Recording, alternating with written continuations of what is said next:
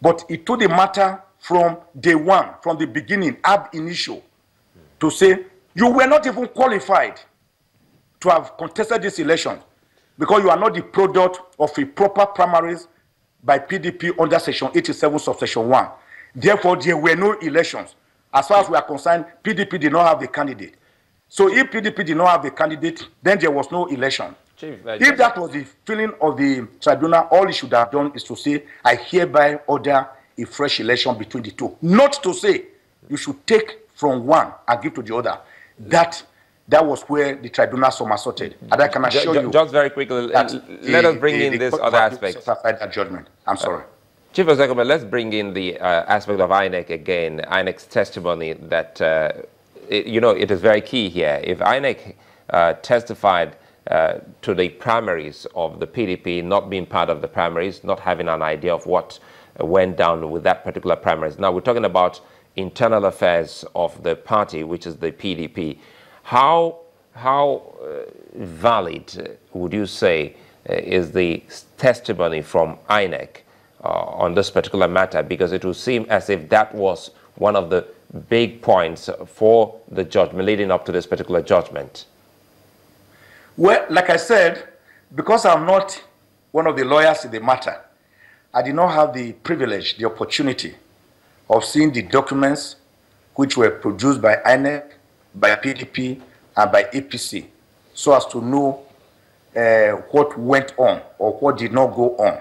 That is why I've taken the argument beyond that, because that would be left to the lawyers to argue that INEC itself was wrong to have even said there were no proper primaries. But like I've said, my own humble interpretation of Section 85, subsection 2 of the Electoral Act, where the word may was used as against the word shall.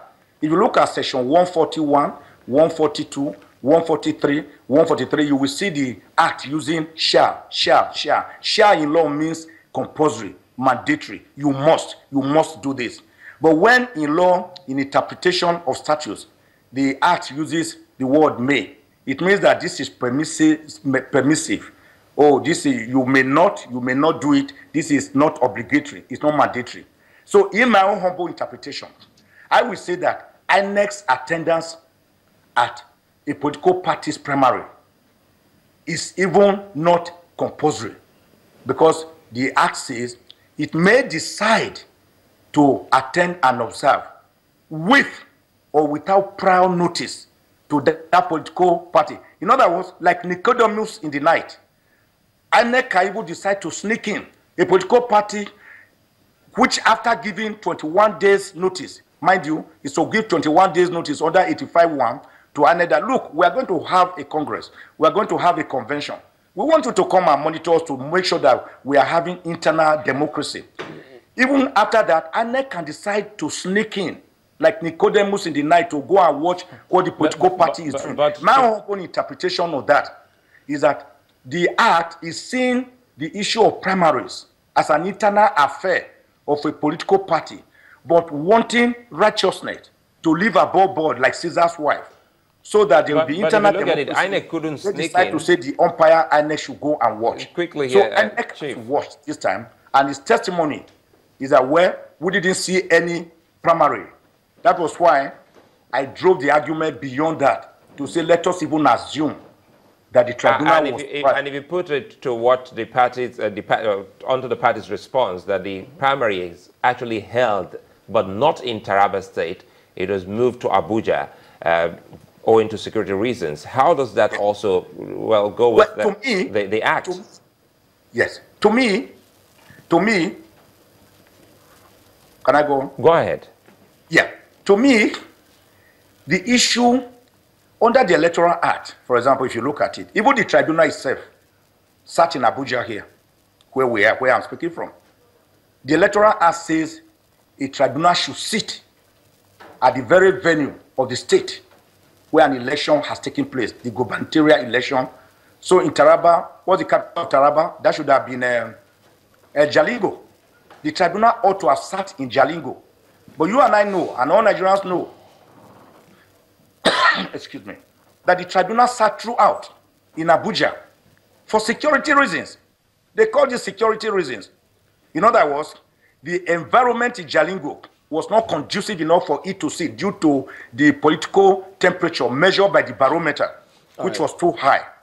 Now, PDP's own argument is that, look, we did hold our primaries. Yes, not in Jalingo, but because of the political temperature, which was also heated up, which was also very hot as the furnace of hellfire, we also decided to shift it to Abuja.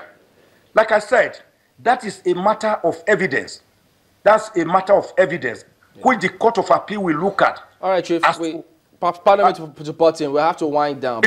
Because if you say that PDP was wrong in holding the primaries in Abuja instead of Jalingo due to security reasons, then you can also fault the tribunal immediately. All right. Let's quickly in Abuja instead of Jalingo because the act says it should sit in Jalingo. All right. Let's quickly get your response on this one before we wrap up. Because when you say that the Electoral Act says, or the law says, look, INEC may, they didn't use the word shall. But going through Section 138(1) of the Electoral Act that talks about the grounds of which an election could be petitioned or grounds of petition. 1A there, 1 says an election may be questioned on any of the following grounds. That is to say, A, that a person whose election is questioned was at the time of the election not qualified to contest the election.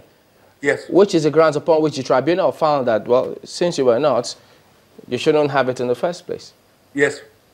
No, I have no problem with that. There are many grounds. You can take any of them.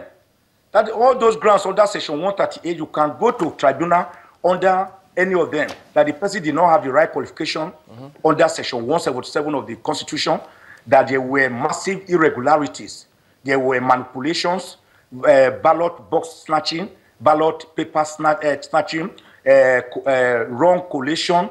Or there are so many reasons that there was what we call enticement of voters to vote during the voting exercise, or that people brought in thugs to disrupt. All those are grounds.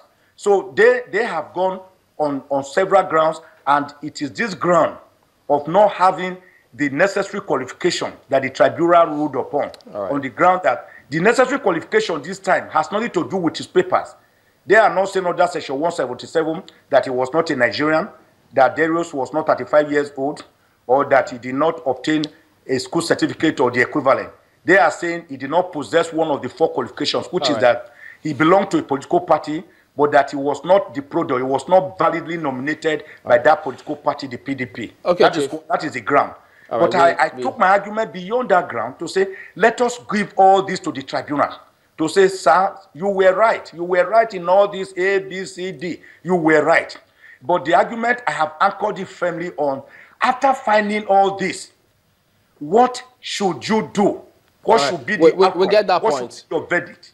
All right, that is the issue. The verdict should be go and hold a fresh election, not that you should take the certificate from Darius and give to Aisha. That was wrong, and I can tell you, I believe that the Court of Appeal will set aside that judgment. It was a poor, bad judgment, bereft of serious research. Chief Mike Ozekhome, Senior Advocate of Nigeria, thank you for talking to us today. Yeah, thank you very much. I appreciate you. Appreciate you, Nigerians. God bless.